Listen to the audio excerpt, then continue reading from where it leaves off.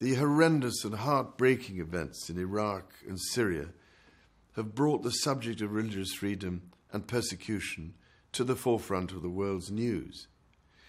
We have learnt with mounting despair of the expulsion of Christians, Muslims and Yazidis from towns and cities that their ancestors have occupied for centuries. Sadly, incidents of violence in Iraq and Syria are not isolated. They are found throughout some, though not all, of the Middle East, in some African nations and in many countries across Asia. Thankfully, despite this bleak picture, there are inspirational people of different faiths joining together to overcome division and hatred. And if I might say so, it is a well-established principle of interfaith dialogue that we judge each other by the best expression of our faith rather than the worst.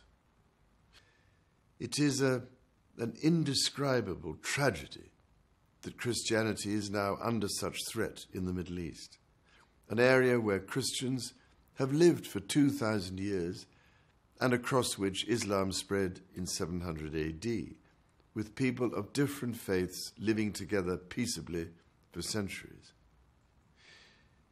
It seems to me that our future as a free society, both here in Britain and throughout the world, depends on recognizing the crucial role played by people of faith.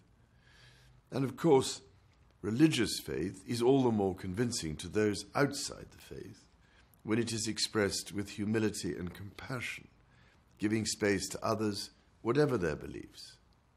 Faith leaders have, it seems to me, a responsibility to ensure that people within their own tradition respect people from other faith traditions. We have yet to see the full potential of faith communities working together.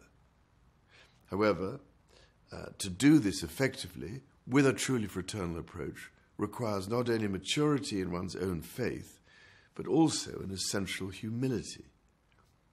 I believe that to speak to another faith tradition and to defend those who follow it, it is profoundly helpful to speak from the core of one's own spiritual experience.